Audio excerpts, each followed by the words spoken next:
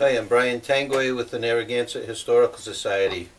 I'm in the final stages of the restoration of the E. Howard Tower clock made in 1872.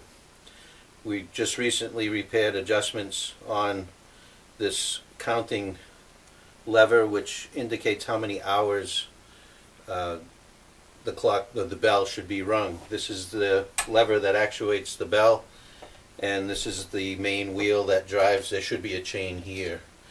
I'm going to simulate the hands moving forward, putting pressure on the striking mechanism.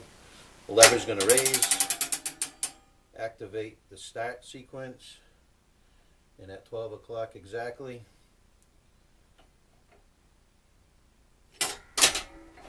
it'll start going. 1, 2, you see this is striking.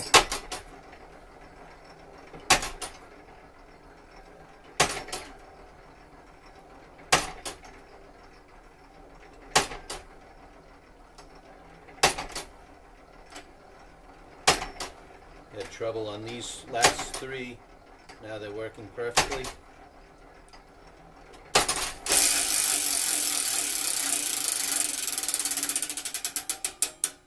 Coming to an end. Test is successful. Everything works great. This is the first time since the 1970s that this part of the clock has actually worked. I'm not sure about that. We haven't got the information in it.